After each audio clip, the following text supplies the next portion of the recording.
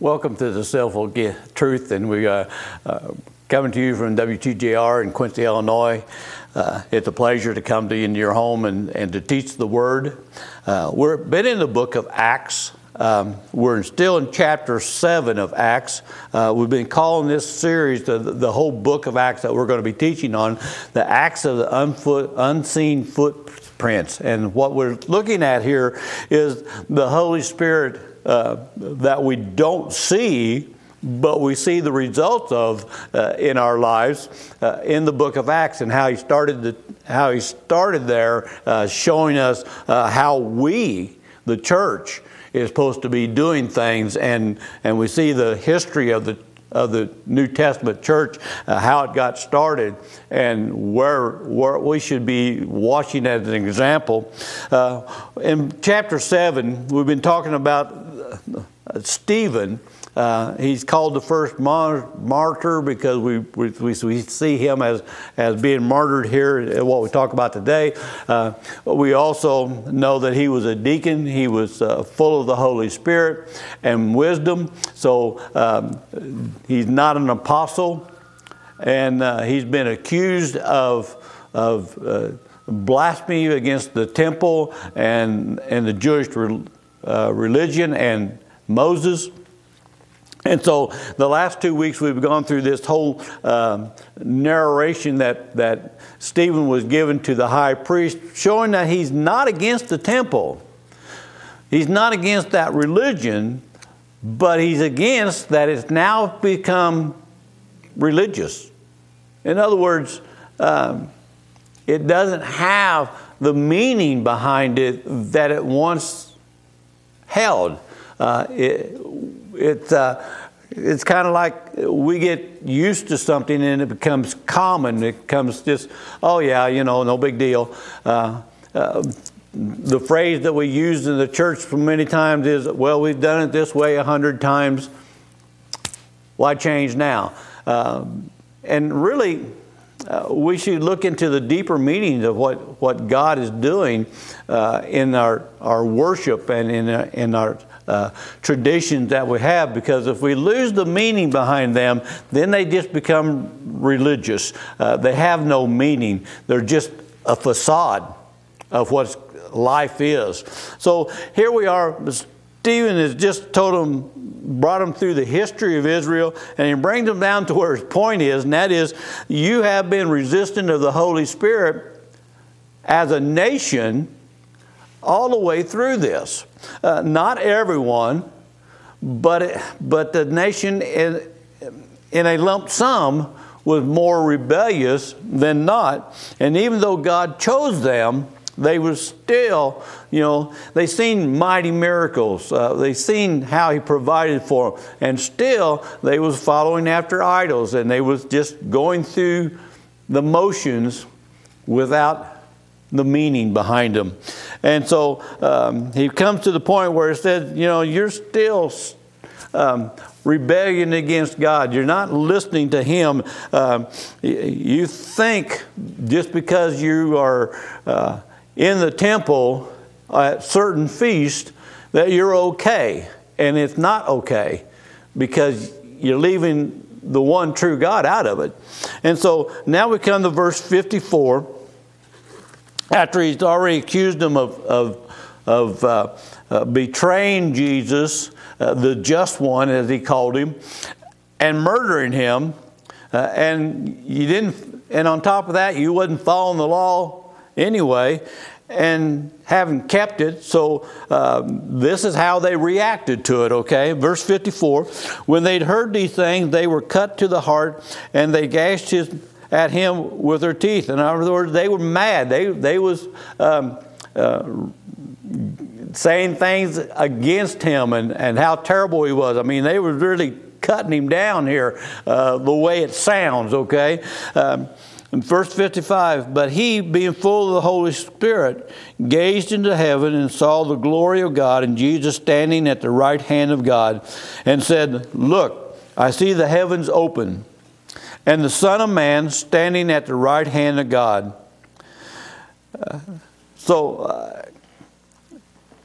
And if you, the Son of Man here is a phrase that we hear in Matthew, who was to the Jewish believers. He was writing that gospel to the Jewish believers. And so the Son of Man would have hit them knowing that who he was talking about was Jesus. But I find it amazing that here they was railing against him, condemning him. Stephen here, he's still being full of the Holy Spirit, was seemingly calm about it. And looking up into heaven, and God gave him a vision of the heavens opening up, and he was looking up and he was seeing Jesus not sitting beside the Father, but now standing. And I find that amazing, that this is the only place that I can think of in the Word where it says that Jesus stood. We always hear of him sitting at the right hand of God. But here, because of this scene, he's standing. Verse 57, and they cried out with a loud voice, stopping their ears, and ran at him with one accord. And they cast him out of the city and stoned him. And the witnesses laid their clothes at the feet of a young man named Saul. And they stoned Stephen as he was calling on God and saying, Lord Jesus, receive my spirit. Then he knelt down and cried out with a loud voice, Lord, do not charge them with this sin. And when he had said this, he fell asleep. So here we see that the high priest and all of them that was with him came into one accord. You know, I've been teaching you from the beginning of Acts that when we come into one accord, things happen. It can be good or bad. Okay? When it was in one accord, tongues of fire fell upon them, and the Holy Spirit filled them. But here we see they was in one accord, and it's a bad thing.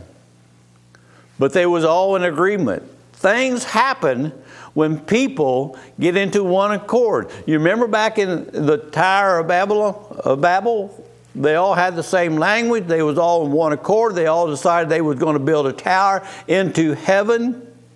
And God said this thing, because they are in one accord, would happen or could happen.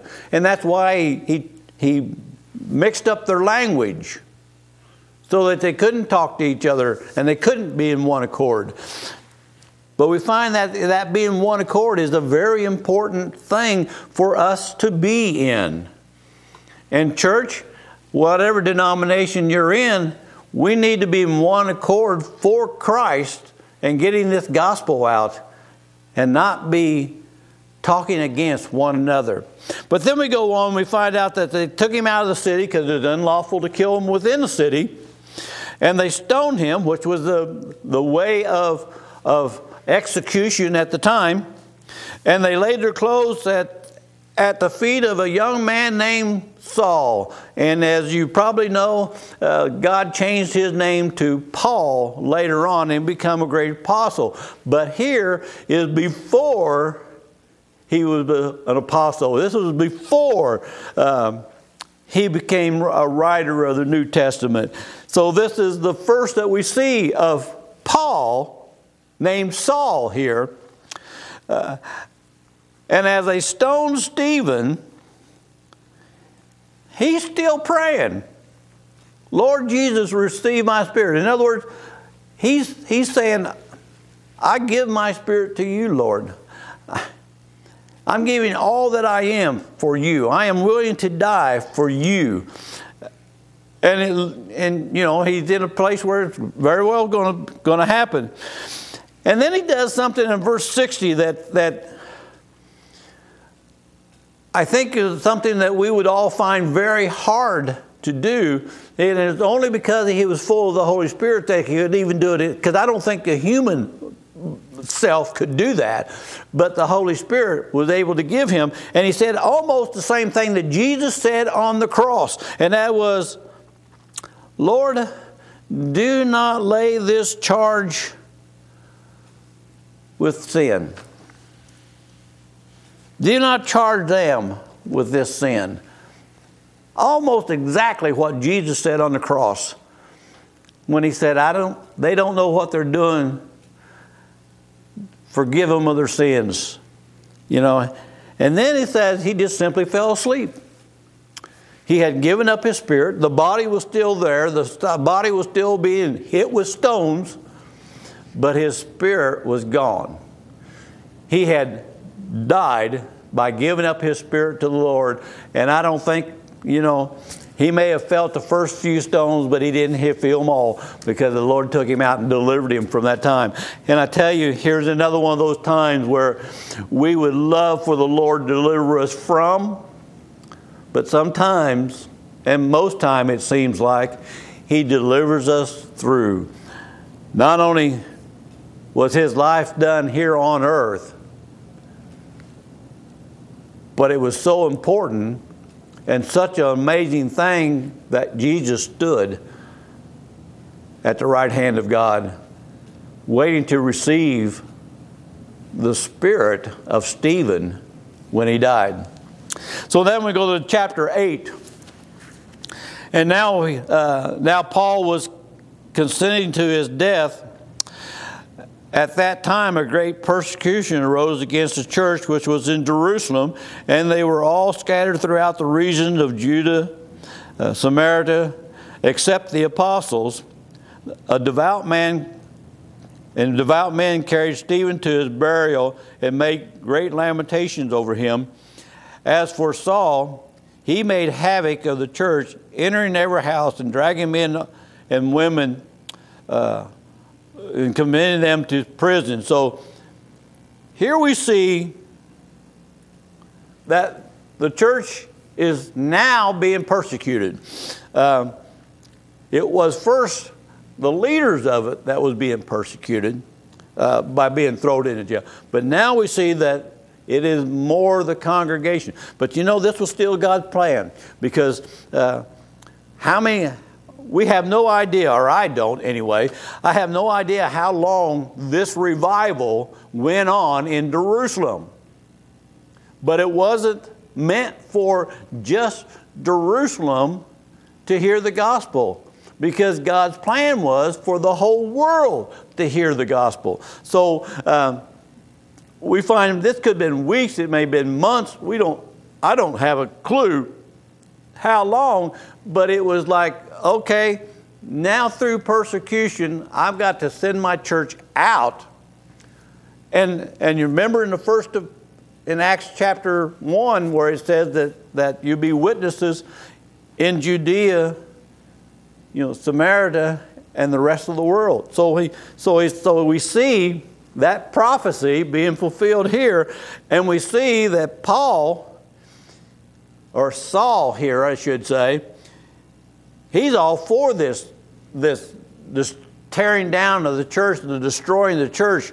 They talked about earlier that, well, if the main person that was leading this cult, this religion, would be killed, then they would be scattered. The followers would be scattered like they had seen it in the past by a couple other men that had died and their followers had gone away. But this is different. They're not breaking up. They're multiplying. They're getting greater numbers. Daily, the Word says. And that's not counting the time that Peter preached and 3,000 were saved, and he preached another time and there was 5,000 saved. So there was a daily going on the church was growing. And it wasn't just scattering, it was staying right there. So the persecution here was to get people to leave Jerusalem and to spread the gospel. That was the bottom line. And Paul here, he is well educated in the Jewish religion system, taught by the best teachers.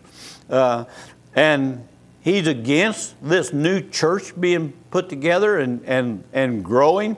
It's taken away from his religion. So he's fighting against it. And he's putting people, men and women, in prison. Verse 4, therefore those who were scattered went everywhere preaching the word. See there, that was unnecessary. Sometimes persecution gets us out of our safe zone, out of our complacency, and sends us out. You know, it's important sometimes that God uses those things or allows those things to get us to go out farther, to stretch us out farther, to go farther. And we find out that a good thing's happening. The word is being preached everywhere. And then we come up on verse 5, and we talk about a man named Philip, who was also another deacon, in a sense, like Stephen was.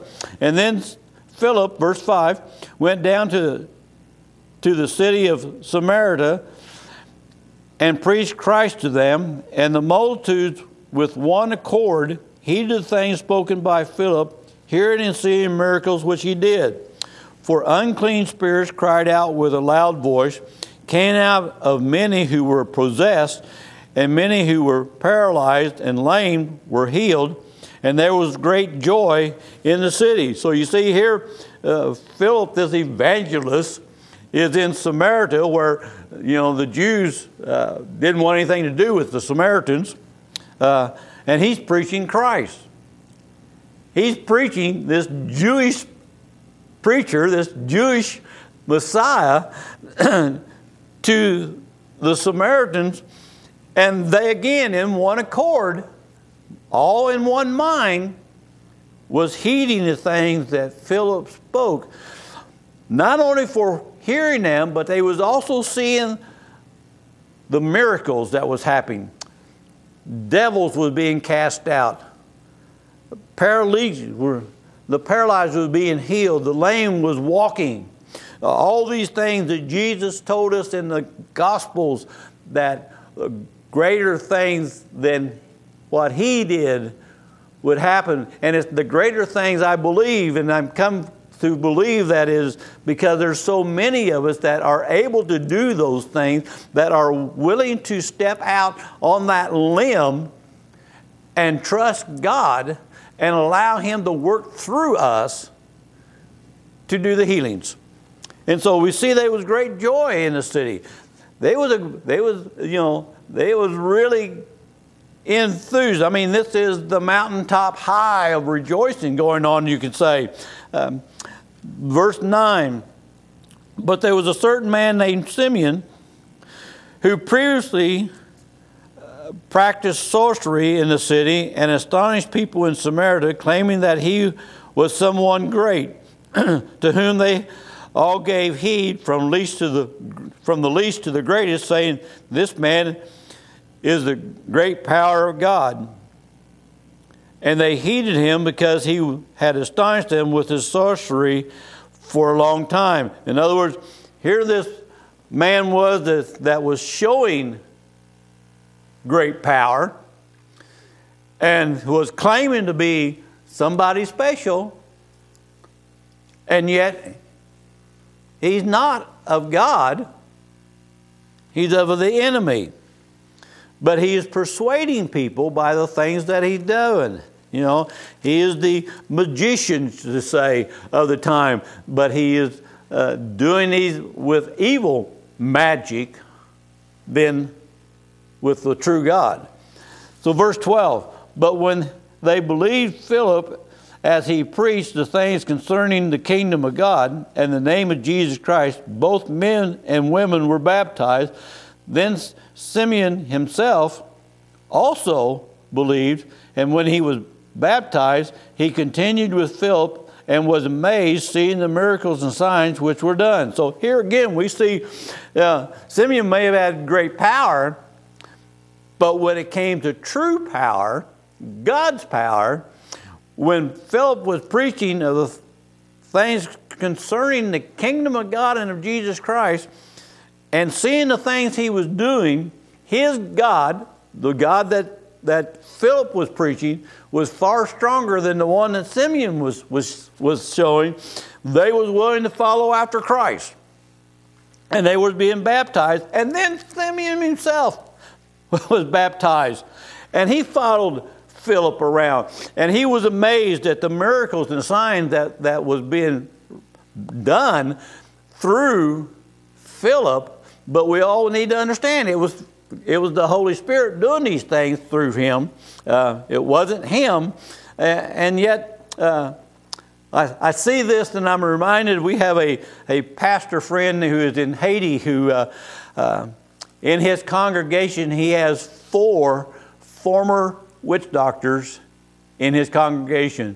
And many of the Haitian people are coming to Christ because they see that our God, the God that we know as Jesus,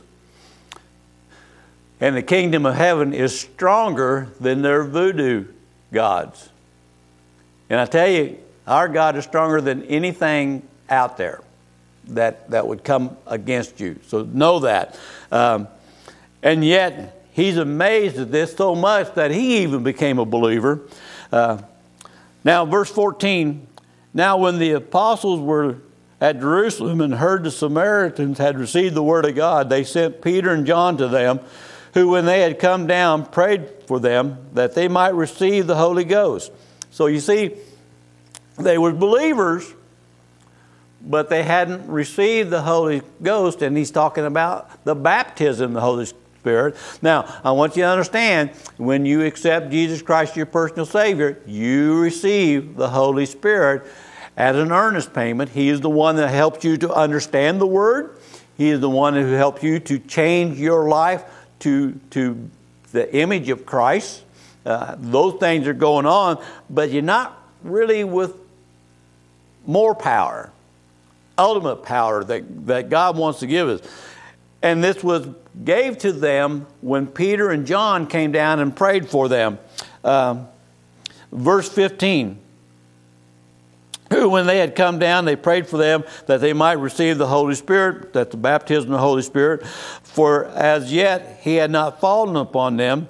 They had only been baptized in the name of Jesus, or the Lord Jesus. And then they laid hands on them, and they received the Holy Spirit. Now, you see, laying on hands is an important process. Accepting Jesus, being forgiving, baptize you into the body of Christ. But they were being baptized in the water also. But this baptism is another event in the Christian life that we should seek, because it gives us Holy Ghost power to cast out demons, to heal the sick, to get answers to prayer. It is those things because we're praying in the Spirit. So verse 18, and when Simeon saw that through the laying on the hands, or on the apostles' hands, the Holy Spirit was given, he offered them money, saying, give me this power also, that anyone on whom I lay my hands may receive the Holy Ghost. Wait a minute. He's offering them money for something that God freely gives. There's the difference. Anytime that we come to the point where if you pay me, I'll do it, we are under the wrong gospel, okay? It is a gift freely given. Now, if you're willing to give someone for that as an offering of free will without them having to ask for it, that's a different story. But when he's saying, I'll pay you to give me this. No, it's not working that way. It's not. It's a free will thing. It's a willingness to receive and a willingness to give. And God is always willing to give, okay? But Peter said to him, your money perish with you because you thought that the gift of God could be purchased with money. It can't be purchased with money at all. Verse 21, you have been neither part nor portion in this matter, for your heart is not right in the sight of God. Repent, therefore, of your wickedness, and pray God, if perhaps the thought of your heart may be forgiven you. For I see that you are poisoned and by bitterness and bound by iniquity. And Simon answered and said, pray to the Lord for me, that none of these things which you have spoken may come of me. So when they had testified and preached the word of the Lord, they returned to Jerusalem and preached the gospel in many villages of the Samaritans. So here we see the correction going on. Okay? He thought you could buy the authority to give the Holy Spirit. And you can't do that. That is a God-given thing. It is a free thing that we are willing to be able to do, to give. Okay? And because of his wrong mindset, you know, Peter came down on him pretty hard saying, you and your money is going to perish because you thought you could buy God's gift.